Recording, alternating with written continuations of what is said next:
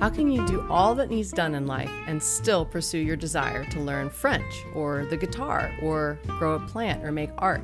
You can't put a fiddle under your pillow and wake up playing it, though how cool would that be? But one thing we can do, no matter how chaotic and overwhelming life can be, is know that every tiny small motion in the direction of those endeavors really do matter. And not only that, they add up over time with great momentum. Join me, Fain, as I interview painters and gardeners, designers and musicians, photographers and cooks, creative livers of any kind, who have somehow, in the middle of it all, continued on their creative paths, no matter what. This is Fain House Radio, and I'm so glad you're here.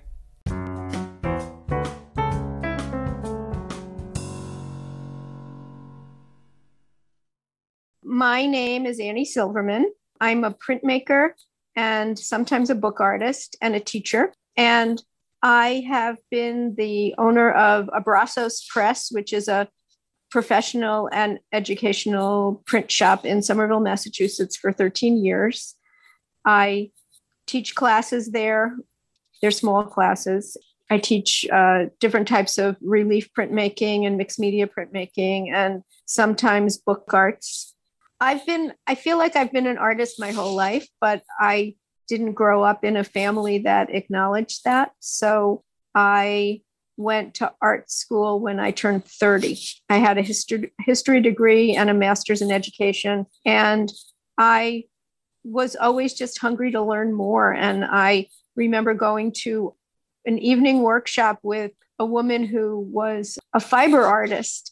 She was getting a master's in fiber, and I didn't even know such a thing existed. And I went home, and I remember sitting on my floor crying, thinking, I really want to do this. But I always thought, well, I don't know if I'm good enough. And my parents never went to college. Like, I'm the first generation to go to college, and they didn't know any artists. And so I started to take continuing education classes at Mass College of Art. And then I applied to the fiber program.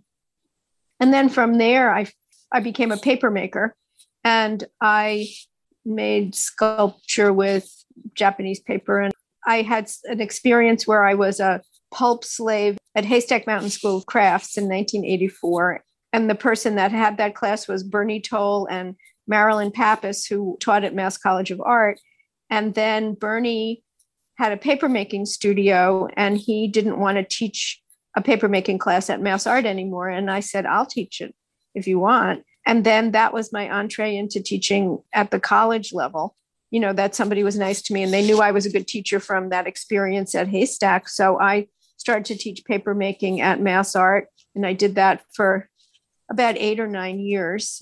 And then at some point, I discovered printmaking. I also taught writing. I taught writing at UMass Boston for people that were going to be teachers. So I've kind of stirred in this pot of printing, paper, books, writing for a long time, you know, both with my own work and just, you know, teaching people. In 1987, I was teaching a workshop at Art New England, which was held at Bennington College. And I was teaching papermaking, collage, and construction for a week. And I walked through the printmaking studio, and somebody was printing monotypes of umbrellas, and the color they were using was this dark phthalo green. And I looked at that color and I swooned. I was just like, oh my God, this is the most beautiful color. I'd never really thought about printmaking. And then about 4 or 5 weeks later, when I got back from the workshop, Bernie Toll and his partner had bought a printing press, and they had a printmaking workshop. So I went to that, and it was monotype. And I kind of hated it because it was really oil-based ink and brushes. And the people that were in the workshop were painters, and I couldn't control it, and it was messy. And I thought, oh, I really hate this. I don't like this at all. But I'd brought a piece of netting that I'd made. I used to make nets out of thin wire with a fisherman's, like a little netting shuttle from Japan. And so I had this piece of netting I made that I just thought, oh, I'm just going to like take a brayer and I'm going to roll ink on this, and I'm just going to print it and see what happens. And then I did that, and I was really amazed at the process. And then that was really my entree into printmaking. So the things that I ended up teaching at the college level are things that I have no training for. for some reason. I kind of studied myself or figured it all out, also with bookmaking. So that's kind of what I've been doing and continue to do now. I love that you're pointing out that the things that you have been teaching were technically things you didn't have training for, because that's encouraging to everyone that you can, if you can get your own hands in there, you could train yourself maybe. I think also now it's more structured. I mean, I feel like it's much more stratified. I mean, people are trying to, there's a movement to have PhDs in studio art practices, so I think it was this moment where I could be an adjunct. I mean, I could never be a full, faculty member because I never really got an MFA, but I kind of wiggled in under some board and got to do that. And I taught at Mass Art part-time for almost 30 years. It was good. And you're describing yourself as feeling that you always were an artist, even when you were younger, and that it wasn't necessarily acknowledged in your family in that way. Did you have ways that you could meet that need for yourself, or projects that you worked on, or were you a drawer? Or I feel like I didn't really honor it all that much. I mean, I feel like I never felt that I drew really well. I felt like I didn't know how to draw. And I really liked games. I liked puzzles. I liked things that you could make patterns with. I liked sitting under blankets. I liked sitting under blankets with lights coming through. So I remember we had this blanket, and if the light was on and you were under it, it was like this amazing yellow orange color. And then we had this little tartan blanket that the light would make the colors glow. I took a class when I went back to art school. It was about aesthetics and inner geographies, the topology of aesthetics. And you had to really think about early aesthetic experiences. And I feel like I had a lot of them, but it was just with me. I mean, I am of the age that we had a little like record player, and the records were different colors, like yellow see-through and red see-through. And I just used to love to sit and look through the records, look at what things looked like. So I think that I provided myself with some experiences. And in my house, I grew up in a little ranch house. My mother was very, very neat. We had crayons and we had coloring books and we had a little bit of paper, but we, occasionally we would have Play-Doh, but she always had everything up, and she had to say, yes, you can do this. No, you can't do that. The other thing I did when I was little was I would cut the knees out of my pajamas. I had an aunt who was a nurse, a surgical nurse in New York City. And we had these amazing like surgical scissors. And I remember sitting, and I'd take the knees of my pajamas and I'd fold them and I'd cut and I'd get a diamond. And that was amazing. And I did that to probably 3 pairs of pajamas. And then my parents gave me paper. So then I started to cut snowflakes. And I feel like cutting paper has been, something I've really liked doing. And, I used to do paper cutouts when I lived in Denmark. And then I started to do stencils for printmaking about, 20 years later after those initial experiences with that.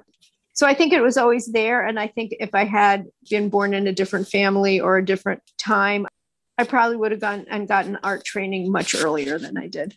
But I feel like it came around when when I felt like I was brave enough to try. So I did, and people were kind to me, and I've been teaching people for years. So I sort of feel like the ripple keeps rippling. It's fun to hear these stories because it seems like color awareness is a theme. Like you're very color aware. Yeah. Who are some people who have really been inspiring for you along the way, right when you started to go to art school and feel that calling and like really get on your path? Well, I feel like when I was even younger, that MC Richards was her book Centering was a seminal book. I took that with me when I went on a program to Denmark in 1972. And then in 1986, I was privileged to take a class with her at the Haystack Mountain School of Crafts with a friend of hers who was a Jungian analyst and dance therapist. And it was called Words, Movement, and Clay. And that was the first time I heard about Paulus Berenson and bookmaking and poetry. And so that workshop was really a big turning point in my life. And that's when I started taking writing workshops. It was also a really difficult time personally in my life because the man I was living with a couple months after that was a random victim of a violent crime, and he was shot and lost an eye. And then 12 weeks later, my dad died. It was a terrible, terrible time, but I felt like I got this boost from the summer of this totally new direction. I stopped being a paper maker and I kind of jumped ship from fibers and really moved into printmaking and writing. People who have been inspiring to me for a long time there's a South African artist, William Kentridge, who is both a printmaker and has done a lot of theater work. And there's some wonderful lectures. He was the Norton Poetry lecture giver at Harvard in, I want to say like 2012 or 14. And he's really a master with video and ideas. So he gave these lectures and I went to each one of them. And he has beautiful animated films of his drawings. And so he's done lots of like theater and different kinds of multimedia presentations. He's had like shows at the Museum of Modern Art in New York. He's really an interesting thinker. And he also says, that art is not just inspiration. And it's not just you have this idea that you follow. There's this blending of both of those. And I felt like when I heard him talk, his process, even though he's like a world famous person, his process and how he thinks about stuff is pretty much how I do it too. There'll be luck and there'll be some little random thing that strikes you. And then that's the direction you go in. You have been teaching for years, all ages. How about you tell us a little bit about your approach and philosophy to teaching? Okay. Well, I've taught everybody since I worked in an early intervention program with kids 30 months. And probably my oldest student has been in their 80s. I have a degree in early childhood education from Tufts University. I learned a lot about intellectual development. And I feel like the way people learn is, I don't want to say it's basically the same, but I feel like how kids explore the world with materials, that's very similar to how I hope people will interact with materials when they take a workshop with me. I feel like when I'm working myself, I really want to try to surprise myself. And I feel like even though I've been an artist for so long, I don't have a really strong internal visual sense. I have to see things in my hands and know if they're good and then keep working from there. It's not like, oh, I have this great idea and then I'm going to draw it out. And, I get sort of little inklings of things in the world and work with them. But I think providing people with good materials, interesting options, and that you can be a beginner and have success easily and then keep working from there. Like I try to encourage people, that there's many, many different pathways to get somewhere. I think one of the things I really love about printmaking is there's so much variety, like you can make many different moves with a monotype or cutting up an acetate stencil, and you can use everything in really different ways and just keep working. And then you're going to like something, and then that's going to like put you on another path. I think it's a philosophy of opening up possibilities. And I mostly work with adults now. And I feel like it's really brave for people to take a class in something that they know nothing about, that maybe they are just interested in art. Or I feel like my demographic most recently for teaching I have retired lawyers and art teachers. And then I have a lot of women who had careers and now they have kids and they have a morning free and they'll come and do printmaking, and they've had an interesting life and now they're trying to re-establish something of themselves, besides, all the demands that they have in their lives. So I feel like it's having the goalposts be really low and just keep working, if you can, however you can do it. And, and I feel like people who they think they want to be an artist, but they don't have time. I feel like make your goal the littlest possible thing you can do. Like maybe you're doing a postcard a week, or maybe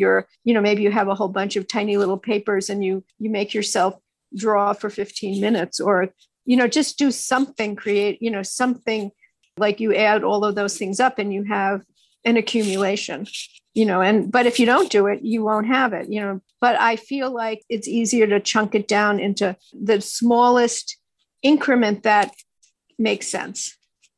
And I also just feel honored when people take time out of their busy lives to come and take a class with me, because it's not easy. Everybody is very, very overprogrammed, overscheduled. And I say to people, if they're taking a woodcut class, if you have to just come and, no pun or pun, carve out these like 3.5 hours for yourself, and all you can do is carve right now, and you have no time to do any work outside of class, that's fine.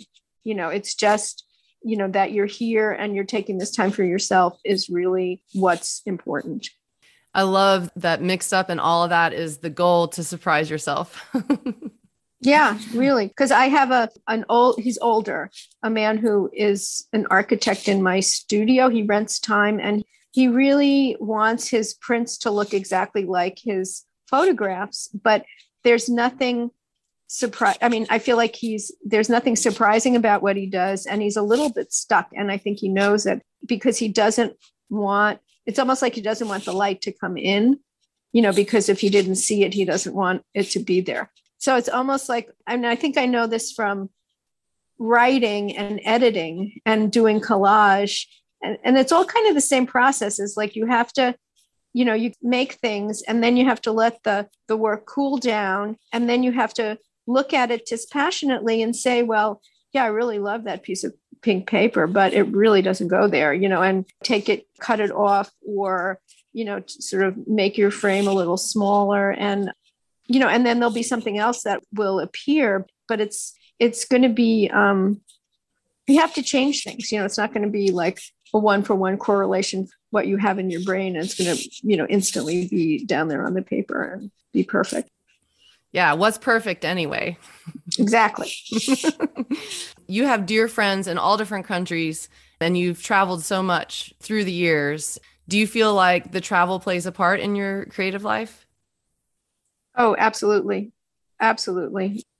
When I was a young sprout, I got to live in Europe for 3.5 years. I lived in Denmark and I lived in London. And I have had the privilege of being able to go back and visit those places repeatedly.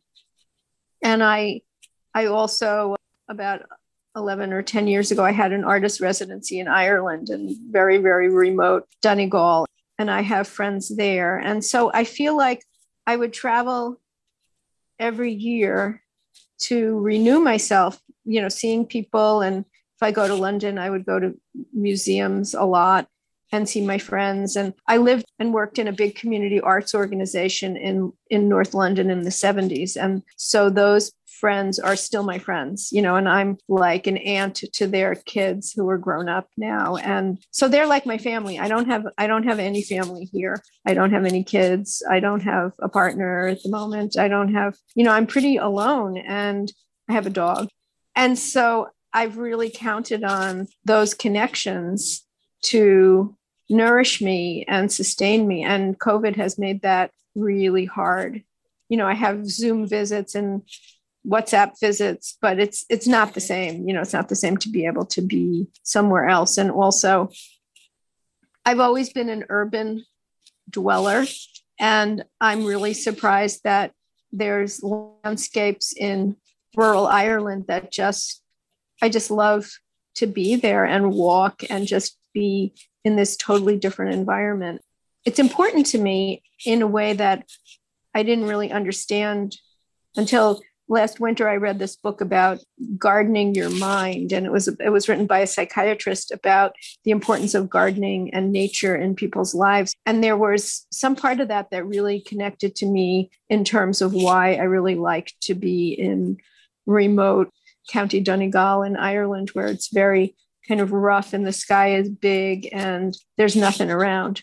You can just walk and you won't see anybody. And it's very particular and unusual for me, but I understand that now. And I feel like I really miss that. Do you take a sketchbook with you and collect ideas, or do you take a break from all that? I think more recently I take a sketchbook and I usually write, and I also take pictures with my phone. I mean, I have that, but I don't think I work from that much. I feel like that's more about memories. I think I'm going to use things, but I usually don't.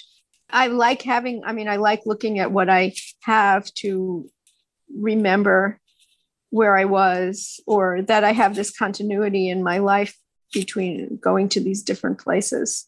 And, kids get bigger and things change, but I'm more kind of haphazard in terms of how I make my artwork. And something will just strike me, an idea, or, this past year, I've participated in things through online, not just, I'm a member of LA Printmakers and ZMA's studio, which is a studio in Western Massachusetts. And LA Printmakers just had an exquisite corpse project. So I made like three 15 by 15 prints and sent them off, and they're at some museum in California. I had also participated in this Phoenix project, which was from the Harvard Divinity School. And it was an international art project about what was happening with COVID and the fires and Black Lives Matter, and sort of the positive energy of the Phoenix rising again. And so I made woodblock prints of phoenixes, and that became a really integral part of this project. And people in the East Village in New York and around Boston, they did wheat paste graffiti of my images and like pasted them up all over the place. And I made stickers, and people could upload or download my images and print them out like at photocopy stores, and then paste them up if they wanted to. So I like to participate in things, and I've never really thought about myself as being really a gallery artist. Like I'm sort of on the edge of community art, but also participatory art. And I think about my teaching in my studio as being in a band, so you get to be creative in a creative space with these people for this limited, period of time, and you're kind of in it together. So I like that. You're also one of the only Americans I know that speak Danish. That's a very rare thing. I know it is rare. And 3 years ago, I had the privilege of taking the Penland Friends to Denmark on a tour. I did a 10-day tour. Jean came, and who's the former director of Penland, and I led 22 people around Denmark for 10 days on this tour that was about craft, art, design, city planning, and food. And every time we were on like public transportation and I could speak Danish to, the train man, he would say like, did you live here when you were a little girl? Were your parents Danish? And then you moved to the States? It's always very, very surprising. But yeah, it's a mystery to me that I can still do it. Like I say that I have this drawer in my brain and it can open up and just speak Danish. It is an amazing thing. And I admire it, especially because, as you know, I lived there for 6 months to go to a sports and dance folk school. And within those 6 months, I learned how to say things like potato and rye bread and stuff. And it's just not an easy language. So anyway, always been impressed by that. Yeah, I will say talk. Mm-hmm. What's filling up your inspiration cup these days? I know it's been isolating for you during these times. What are you doing to help you feel like that excited, inspired feeling? I read a lot. I'm a really voracious reader. That's more just keeping myself sane. I mean, I listen to audiobooks in the studio and I read novels. I feel like the way the world is a lot, I want a story to be lost in. I've been inspired recently by looking at Francisco Clementi's work. A couple of years ago, I went to this museum, Mass Mocha in Western Mass, and he had a big exhibition of tents that he had created in India with a family of tent makers. And so they were painted inside and embroidered on the outside. And I bought a book by him. And I think his work is really wonderful. And so I looked through that book and I saw some things that I used when I did my exquisite corpse Magic Man piece. And I feel like I'm pretty inspired by looking at Instagram. I'm surprised that I even say that, but I started to be on it a year ago this summer. I think because of COVID and just feeling isolated. And there's an international community of printmakers there. And so you can see pretty interesting work. But I've liked doing that. And I've taken a couple of classes on Zoom from the Studio ZMA's printmaking in Florence, Massachusetts. I took 2 woodcut classes in the wintertime. And it was mostly just to have some people to talk to about craft. And then I recently took a dry point class, which is something I always hated dry point. I didn't like. It's a kind of printmaking technique where you have to incise plastic or metal, and then you have to rub all this ink on and wipe it off. And it always felt stupid to me, like it was too messy. And now there's oil-based ink that you can clean up with water. And it seems to be, maybe I'm just better at wiping things. It seemed better, easier. And also people were using a lot of upcycled plastic, things that would just be thrown away. So the tops of lettuce boxes or any kind of coated paper you can incise and use for a dry point plate. I also really like when I do wood cuts, I never use the rectangle or square. I always kind of cut away. So I have a layer of a pattern or an image that I can put on top of something else without, having the edge. Like I really hate the edge. And so this other way of doing dry point, I could cut plastic or cut shapes and not be, oppressed by the rectangle. So I've kind of really enjoyed that. And I also have been raising monarch butterflies from eggs that I found on my milkweed. I'm an urban gardener. I don't have a backyard. I have a big garden on the street, and we've had a terrible scourge of bunnies. We have so many bunnies that it's really horrible. They're multiplying like rabbits all over the place. But anyway, I have a lot of milkweed, and I tried for 2 other summers to raise butterflies and I failed. And then this summer, there was a woman from Tufts University that was studying the milkweed in my area. And she came and talked to me, and she told me like what kind of eggs to look for and what were the eggs that maybe weren't fertilized. And so I've had butterflies that I've raised and released from just tiny little eggs, and then they become caterpillars, and then you feed the milkweed and they poop, and they eat milkweed and poop some more, and then they go into the chrysalis, and then 8 days later they become a butterfly. So it's amazing. It's an amazing, amazing thing. And I just found 2 more eggs this morning. And the totally amazing thing is that the monarch life cycle is that during the summer, there's 4 different cycles of butterflies that happen. And cycle 1 through 3, the butterflies live for 4 to 6 weeks. Cycle 4, the butterflies live for 6 to 8 months, and they fly to Mexico. And you need all those other butterflies for it to happen. And so I have 1 chrysalis now, and that might be one that is flying to Mexico. And then maybe my 2 eggs that I found this morning, maybe they'll go to Mexico too. So that's amazing. It's amazing to me. So that's been just fascinating and a nice thing to be checking out. And I'm doing a wood block of the caterpillar. There's also a really nice printmaking magazine called Pressing Matters from England. And last issue, they had a competition that they were going to have an insert that the colors used were red and black, or red, black, and white.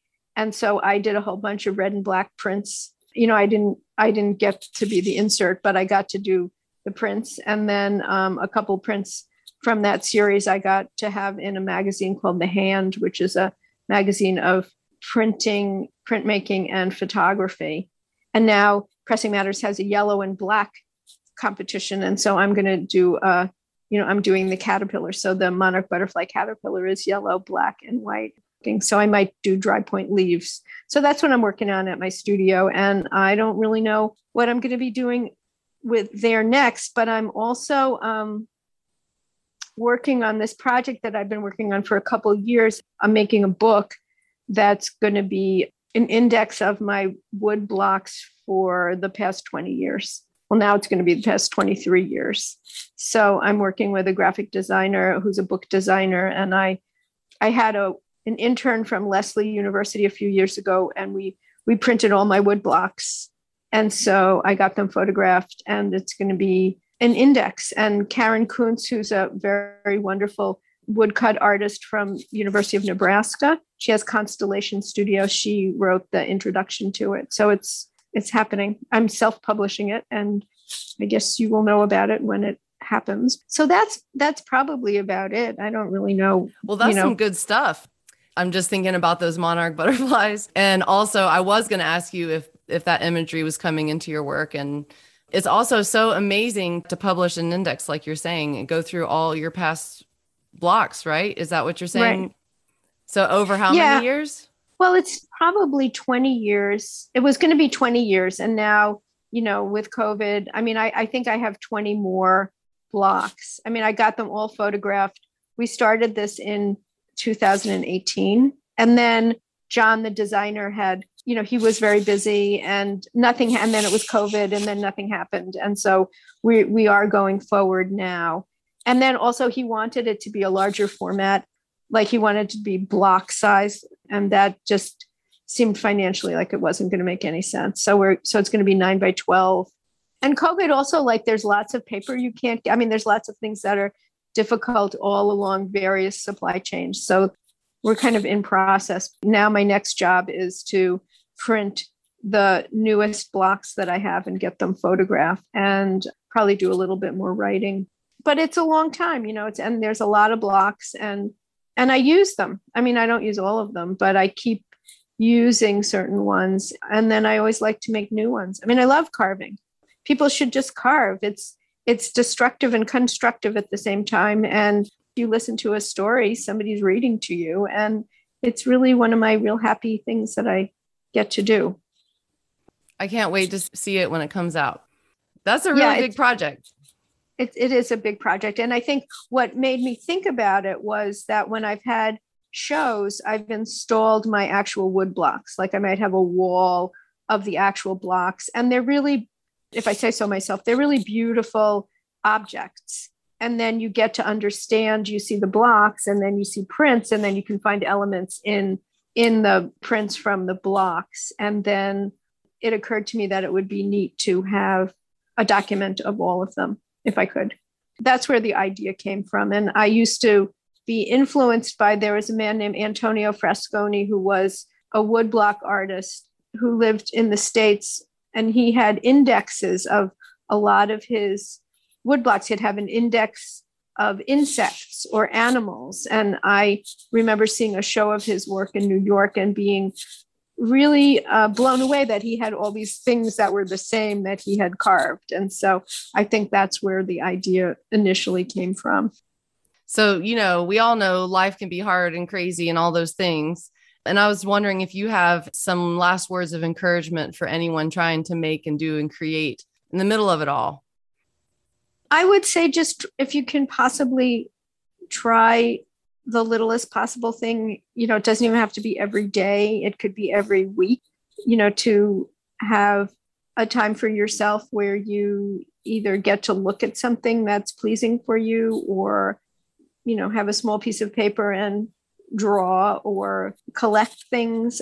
Sometimes, having a new sketchbook and gluing things in, or, looking through your old stuff and recycling things. I feel like you can't share if your cup is empty. And I feel like you have to keep putting drops in the cup, even when it feels like it's really, really hard to do that. So I feel like there's this in and out process that happens, that you have to kind of, feed yourself a little bit, and then, give out a little bit more. And I think sometimes also it's, I feel like it's good to, if you like to read novels, don't apologize for it, and it's a time to be able to nurture, need to be a little bit protective of yourself in this very unstable world, so I don't really watch scare. If I watch something on Netflix or something, I kind of don't watch things that make me scared. I watch things that, everything is too scary. So I feel like if I can try to not be scared in certain ways, I will do that. So I feel like it's being part of the world, but also if you need to protect yourself, and if you have people that you love around you, just acknowledge that and be with them in a kind way, and pet your dog and see, if there's beauty around your house or your life. Kind of, look at that and keep walking. Walking is a good thing if you can manage that. That's my recipe for sanity in these insane times. And every drop counts. Every drop counts, right? Yeah. It's like there's a book by Lewis Hyde, The Gift, Imagination, and the Erotic Life of Property. And it's like, you can't, if you turn off the tap, it's hard to start it again. But if you even keep it trickling a little bit, you'll just keep going. Right. And it's also how you keep your pipes from freezing. So that's also another nice side of that metaphor. Exactly. You keep your pipes from freezing. Exactly. That's exactly right. Like if you've got the urge, if you've got the making chops, it doesn't matter how old you are, and it's timeless. You can make things until you only have one more breath in your body. And I feel like that's a big gift. I mean, that's the gift. Well, thank you for being here, and I look forward to talking to you more soon. Okay, sweetie.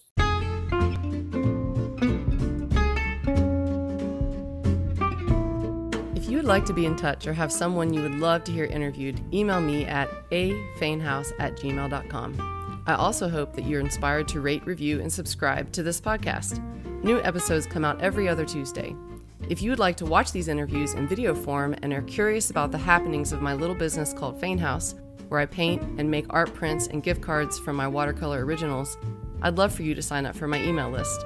When you do, you get a coupon for 10% off a one-time purchase in my Etsy shop and first dibs on my annual limited edition calendar printing. You will also be granted access to our free private Facebook group, which is the one spot you can watch these interviews. If this all sounds fun to you, go to your web browser and type bit.ly/Fainhouse to sign up. That's with a capital F and a capital H in Fain House. This is not a weekly newsletter, but rather a list of folks who are interested in hearing from me time to time. You can find this link, as well as links for each person I interview, in the show notes of each episode. I'm Annie Fain Barrelon. Thanks so much for listening, and I'll leave you with a quote for the day. All the arts we practice are apprenticeship.